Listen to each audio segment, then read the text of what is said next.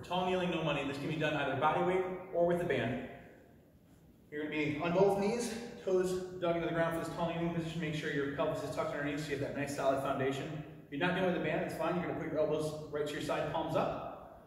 Make sure the elbows stay pinned as you rotate out, squeezing your shoulder blades together, and keeping those ribs down. When you open up, it's very easy to let those ribs flare up and arch in your back. You've got to keep those ribs to hips and open up. If you have the resistance, you're going to grab that band, palms up towards the ceiling, principles apply. You're going to keep your elbows tight to your side, shoulders down and back, and just rotate. Only go as far as you can, keeping those ribs down and keeping your elbows pinned to your side. That is a tall kneeling, no money.